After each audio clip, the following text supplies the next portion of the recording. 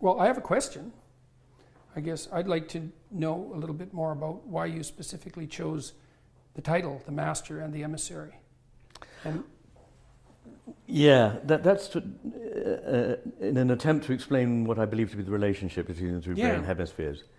That, like most other things in life, they're unequal and asymmetrical, and that one of the brain hemispheres sees more than the other. That is the one that I've designated the master, and is the right hemisphere. That's a weird inversion, because people often think of the left hemisphere as the one that's like dominant. They do. Traditionally, that's been the case. But as is becoming ever clearer, the right hemisphere, this has been a real steep learning curve for some people, but the right hemisphere is in many ways more reliable, sees more, understands more than the left hemisphere, which is like a sort of high-functioning bureaucrat in a way. And the idea of the story was simply that certain matters needed to be delegated, not only because, as it were, the master couldn't do everything. He needed an emissary to go abroad and do some of it, but also that he must not get involved with a certain point of view, otherwise he'd lose what it was that he did see. So that's what I'm really saying there, is that there's a good reason why, evolutionarily speaking, the two brain hemispheres are separate. And when you say it doesn't get involved, what's the advantage of that detachment from the involvement? Well, it's that Ramon y Cajal, who you know is a great histopathologist, one of his findings was that in primates there are more inhibitory neurons than in any other animals, and there are more in humans than in any other primate. And there are many more... And that's speaking proportionally. Proportionately, and there are more kinds as well. So we think that about 25% of the entire cortex is inhibitory. Right. So it's a very strong effect. And the corpus callosum seems to be very largely, in the end, inhibiting function in the other hemisphere. And that is, I think, because, over time, the two hemispheres have had to specialize. There are reasons why, actually, it can't be... I'm not going to go into now, but I was talking about, just a few days ago, at the evolutionary psychiatry meeting. But there are reasons why the corpus callosum has had to become more selective and to inhibit quite a lot of what's going on in the other hemisphere, because it enables the two to do distinct things. And of course they have to work together, but usually good teamwork doesn't mean everyone trying to do the same role. Right. So differentiation is very important for two elements to work together, and inhibition is one way of doing that. So effectively the two takes on the world, if you like, that the hemispheres have are not easily compatible. Right. And we're not aware of that because at a level below consciousness there's a meta-control center that is bringing them together. So in ordinary experience we don't feel we're in two different worlds, but effectively we are.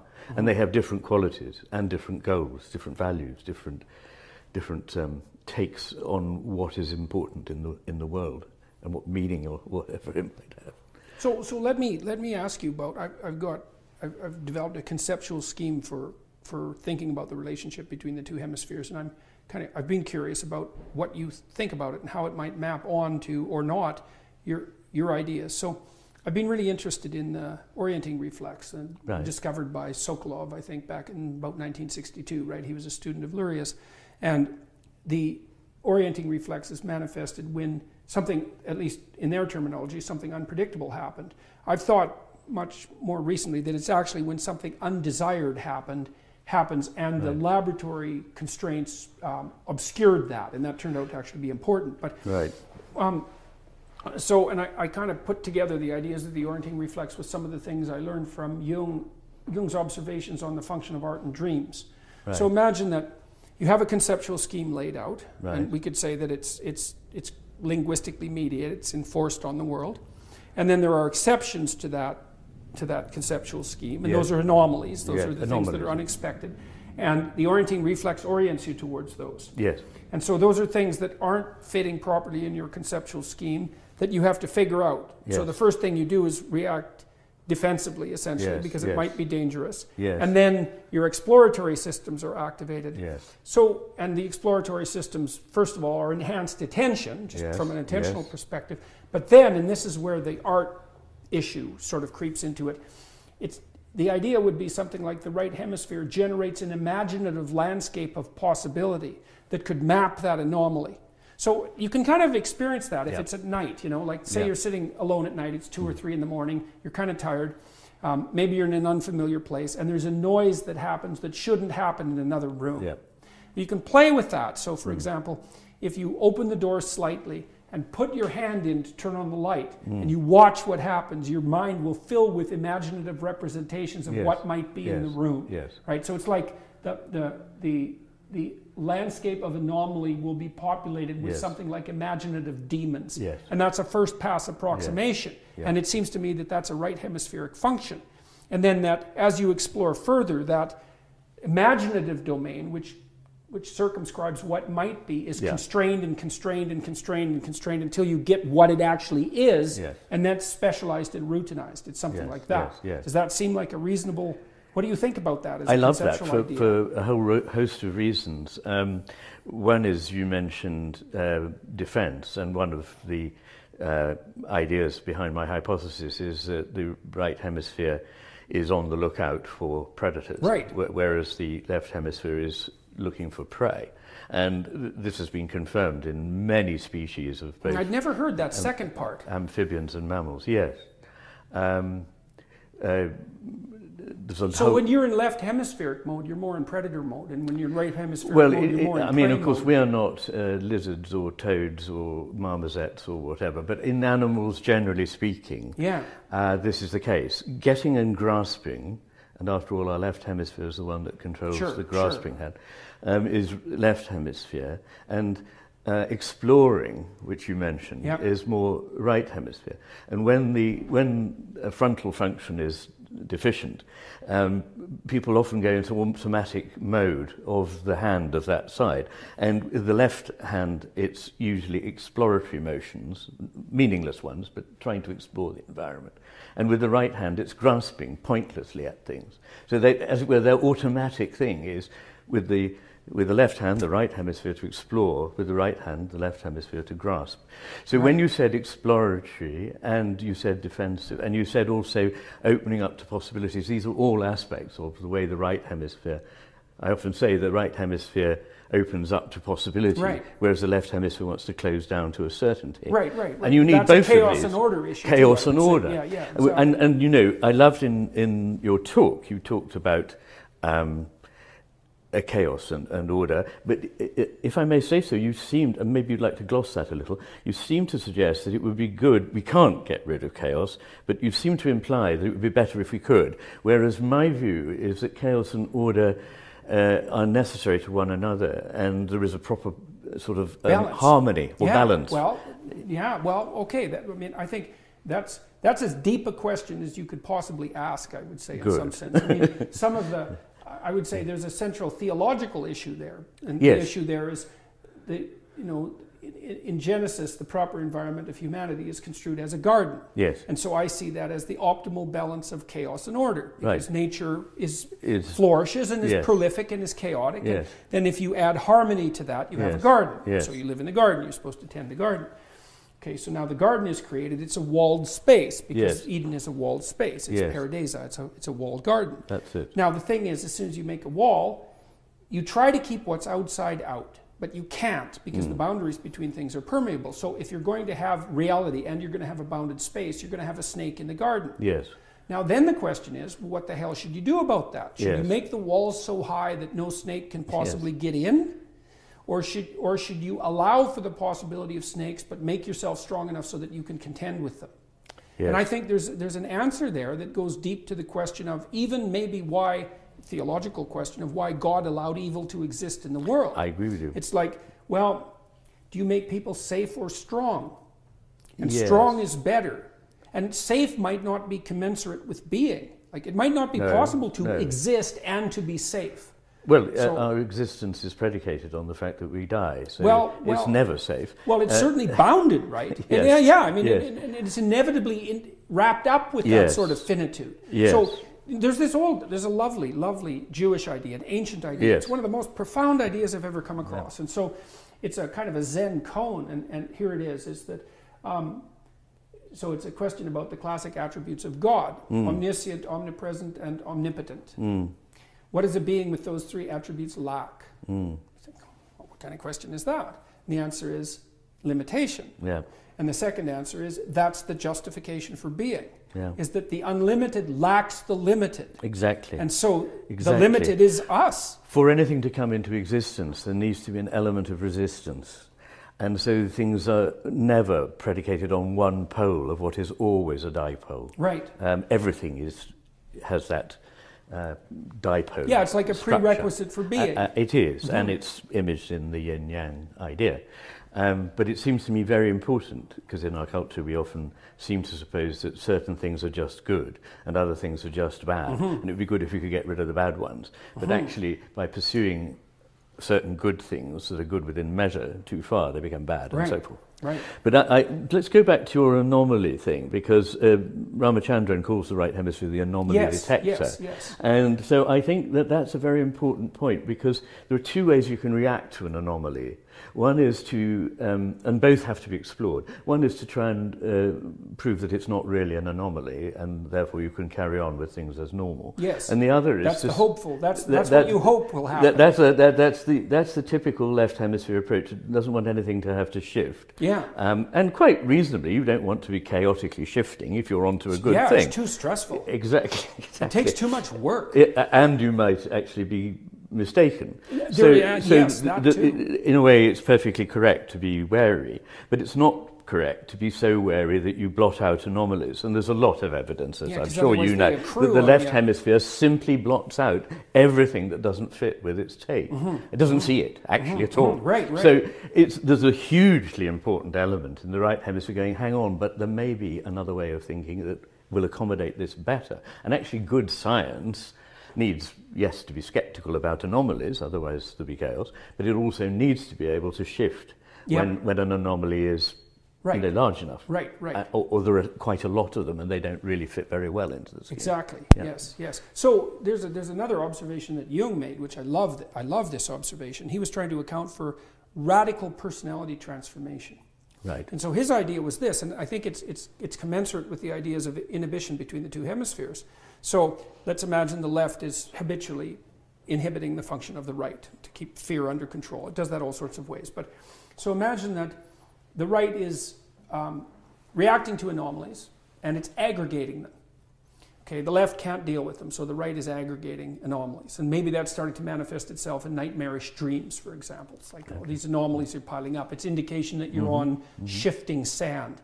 Well, so then imagine that the right hemisphere aggregates anomalies, and then it starts to detect patterns in the anomalies. And so now it starts to generate what you might consider a counter-hypothesis to the left's hypothesis. If that counter-hypothesis gets to the point where the total sum, in some sense, of the anomalies plus the already mapped territory can be mapped by that new pattern, then at some point it will shift, and the person will kick into a new personality configuration. It's like a Piagetian stage transition, except more dramatic. It is, and what a Piagetian stage transition is also like, and subsumes both, is Hegelian Aufhebung, the idea that a thing is opposed by something else, but when there is a synthesis, it's not that one of them is annihilated. Right. They're both transformed and taken up into the new whole, which embraces what before looked like an opposition. Right. Yes. Okay, so here's a question for you. You know, when I read Thomas Kuhn, I was reading Piaget at the same time, and I knew that Piaget was aware of Kuhn's work, by the way. And the problem I had with Kuhn and the interpreters of Kuhn is they don't seem to get something. Who interpret Kuhn as a moral relativist in some sense. They don't seem to get the idea of increased generalizability of plan. So let's say I have a theory and a bunch of anomalies accrue and I have to wipe out the theory. And so then I wipe out the theory and I incorporate the anomalies and now I have another theory. So that's a descent into chaos. That's my estimation. That's the old story. So the anomaly, Yes. disruption, is the mythical descent into chaos. Yes. And then you reconfigure the Yes. theory with the chaos, and you come up with a better theory. Yes. Okay, the The question sort of is, resurrection. why is it better? And the answer is, well, it accounts for everything that the previous theory accounted for, Plus. the anomalies. Exactly. So there's progress. Always, yes. Yes, exactly. And Yes. so, but Kuhn is often read as stating that there is no progress, that, there's incommensurate paradigms, and you have to Yes. just shift between Yes. them. But Yes. there isn't cumulative knowledge in some sense. Well, I think one thing that we probably would both agree about is that we don't buy the story that, because nothing can be demonstrated definitively, utterly, to be the case, there is no truth. I mean, I think we both believe that there are truths, things that are truer than other things. Mm-hmm. And indeed, if we certainly act that way. Well, we couldn't even talk, could we, if we didn't? Yeah, exactly. And even to say that there are no truths is itself a truth statement, which is that it's truer than the statement there are truths. So everybody automatically has truths, whether they know it or not. Yeah, but it's because you said why. I don't think it's not only that you can't talk, you can't even see, no, because you don't know how to point you your wouldn't eyes. know how to discriminate what's coming into your brain at all. Right. So it's inevitable. I think we would agree about that. But I think that there may be a slight point of difference between us in that I'm very willing to embrace the idea of uncertainty. Mm-hmm. And I may be wrong, perhaps you could expand on that, but sometimes you come across as a man who has certainties that... Well, it's a peculiar kind of certainty. I'm certain that standing on the border between order and chaos is a good idea. Good. And that's a weird exactly. certainty, eh? Because, exactly. Yeah. That's you need to be in the sort of slightly unstable position. Yeah. Yes. You have to be, what would you say? Encountering as much uncertainty as you can voluntarily tolerate. Yes. And I think that's equivalent to Vygotsky's zone of proximal development. I'm sure and I that's also, right. So when we talked a little bit earlier about the idea of an instinct for meaning. Yes. So I think what meaning is, it's the elaborated form of the orienting reflex, but what meaning does, its function, its biological function, which I think is more real in some sense than any other biological function, is to tell you when you're in the place where you've balanced the stability, let's say, of your left hemisphere systems with the exploratory capacity of your right, so that not only are you master of your domain, but you're expanding that domain simultaneously. Yes. And I think that when you're there, yes. and it's a kind of a metaphysical place in some yes. sense, that you're imbued with a sense of meaning and purpose, and that's an indication that you've actually optimized your neurological function. Yes, and perhaps we could gloss the idea of purpose, because I think there's a difference between...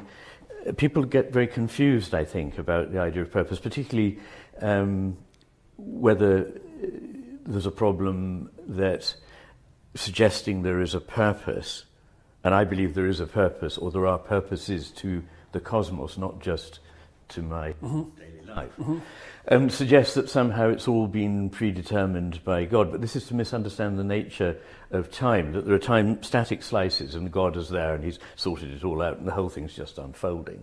As Bergson says, like a lady's fan being unfurled. It's extremely boring and an entirely static and non-creative universe.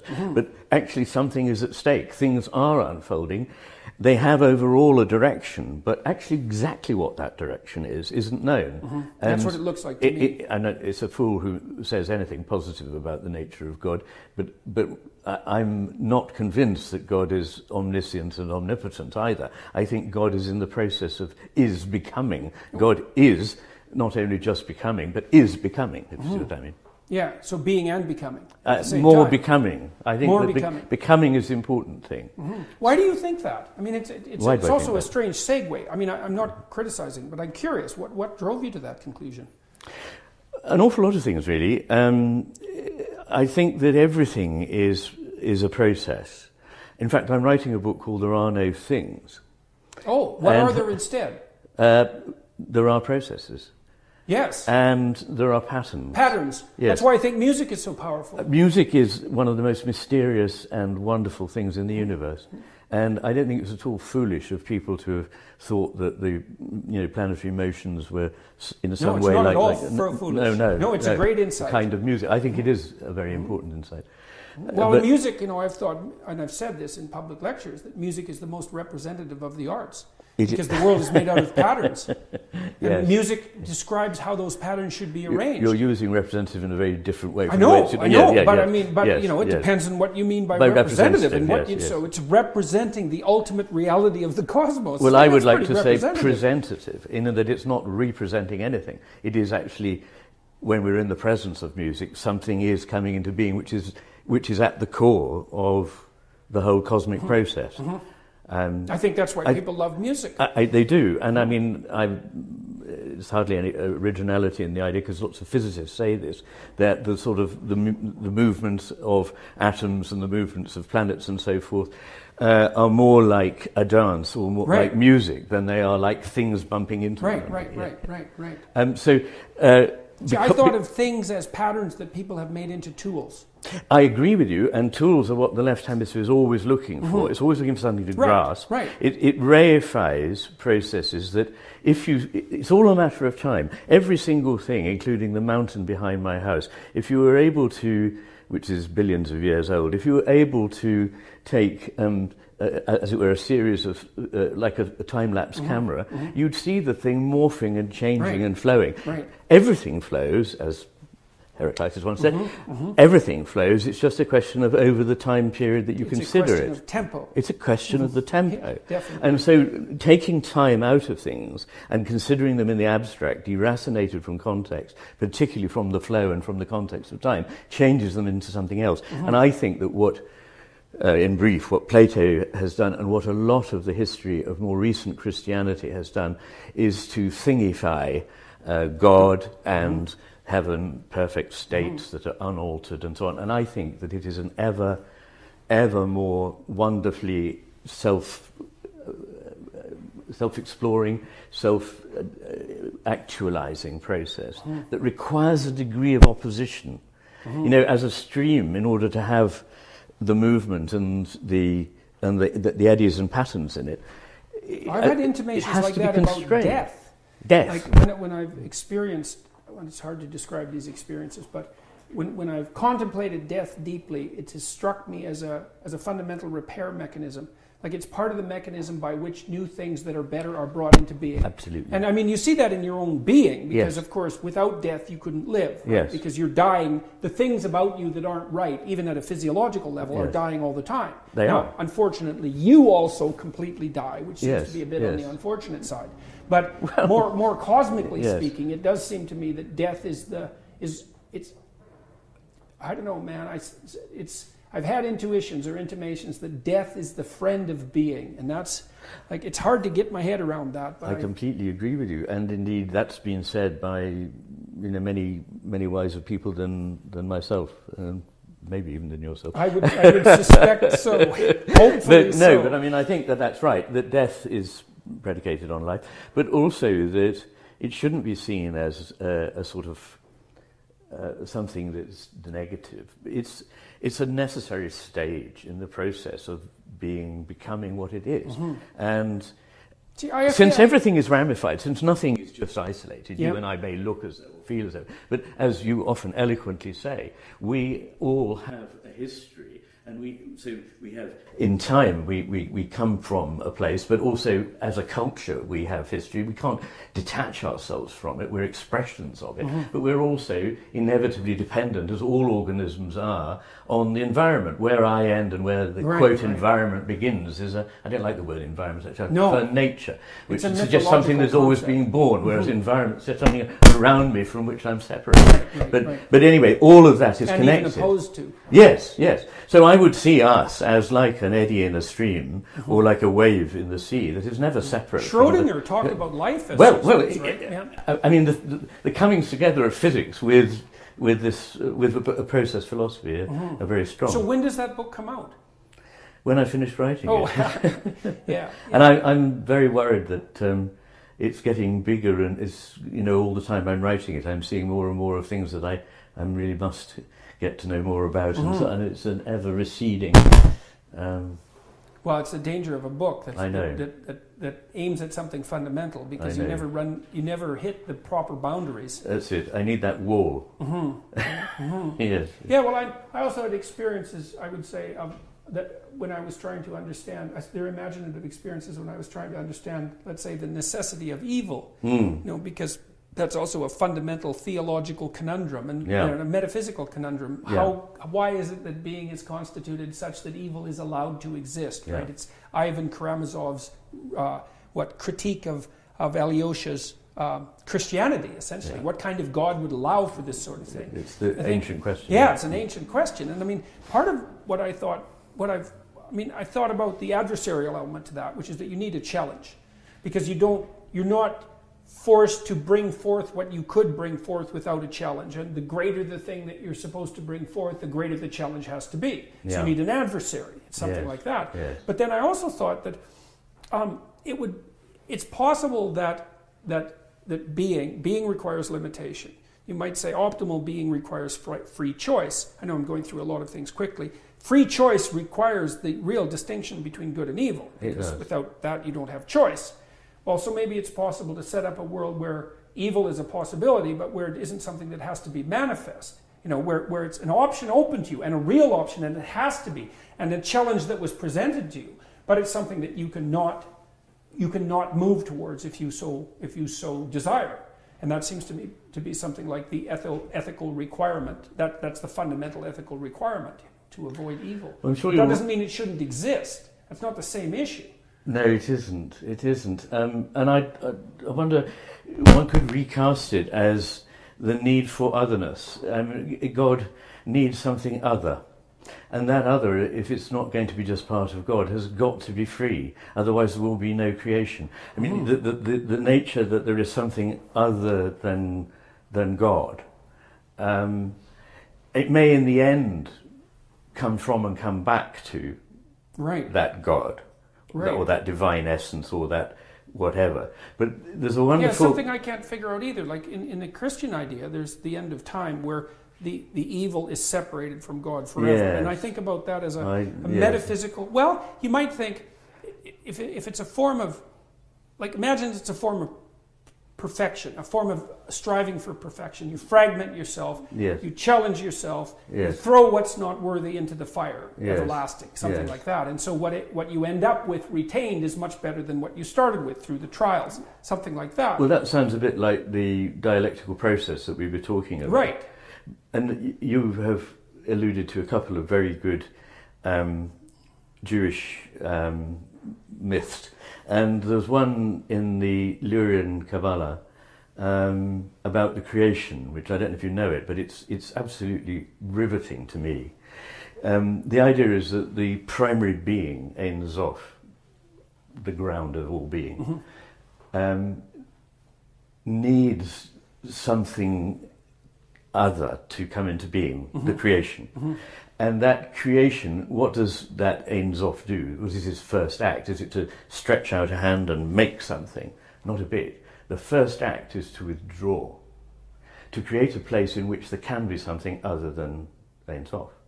And so the first stage is called Tzimtzum, and sounds negative, as so many creative things do, withdrawal. And then in that space there are vessels, and a spark comes out of Ein Sof and falls into the vessels, and they all shatter. And that's called Shefarat HaKelim, the shattering of the vessels. Yes, I've run across that in Jung. Right, yes.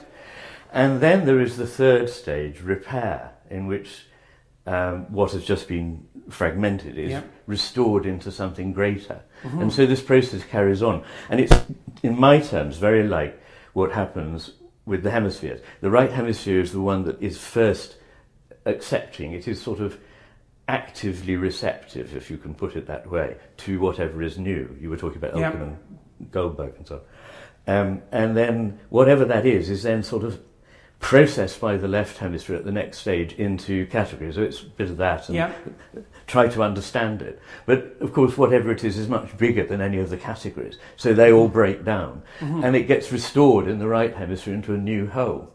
The tikkun, the repair. That's tikkun, right? Tikkun. Tikkun. Right. And you know, the kind of easy way of thinking about it is learning a piece of music. You're first of all attracted to it as a whole. You then realise that you need to practice that piece at bar 28, and you realise that at bar 64 there's a return to the dominant or something, and then actually when you go on stage you've got to just forget all about that. But it's not that work was lost, it's just that it's no longer present. Right.